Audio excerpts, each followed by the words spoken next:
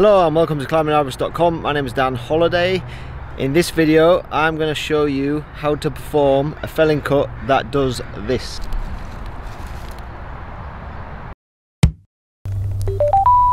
Hello. You might be thinking, what the hell is that? But this has actually got a really useful purpose.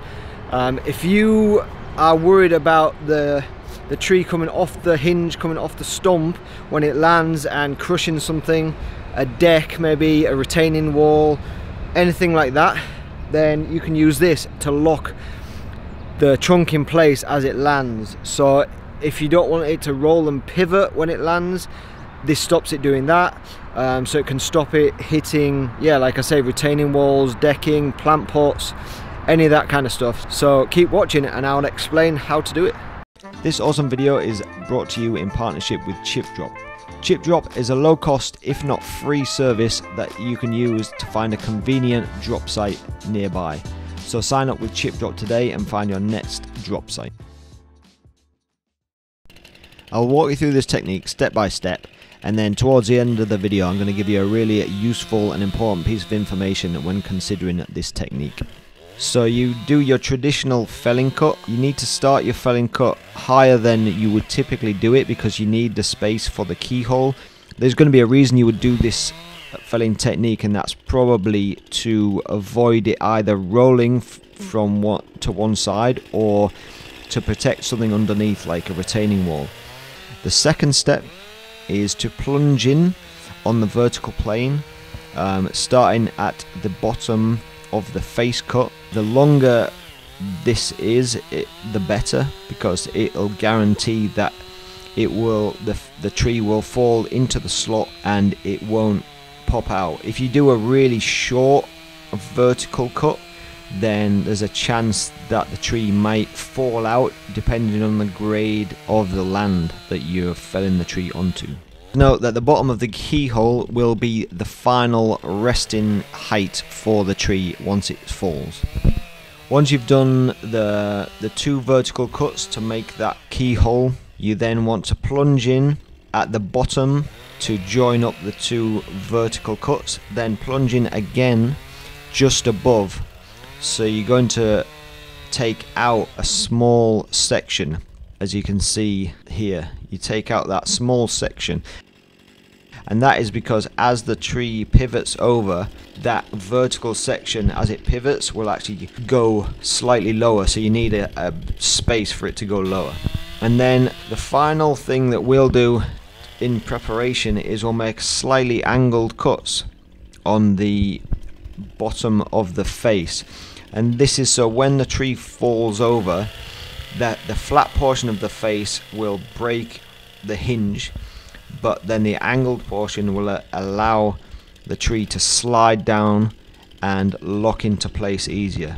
Because there's always a chance, if you don't make those angled cuts, if the grade of the land is slightly uphill, it might not have enough space to break off and then pop forward. The next step is to make one side of the back cut first. Just make sure that all those cuts are lining up properly and they've all met, but don't overcut into that vertical portion because you don't want to sever it all the way through.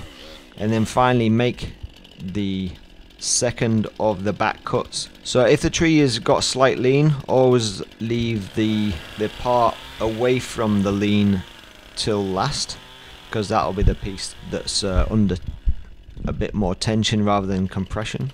And then make sure you leave a decent size hinge, because obviously you've cut the middle of the hinge out with that keyhole section. So we had a pull line on this tree because it was a lot of the canopy was on the back side, so we had a pull line just to make sure it came over. And you see there's a nice thick piece of hinge for the size of the tree, because that middle section is taken out. There it goes, you see it fall into place. So when you're felling a tree, if you do like a felling course, you'll be taught that, you know, the two outer edges of the hinge are the most important, and the center, if it's struggling to go over, you can cut out the center first to reduce a bit of that holding wood.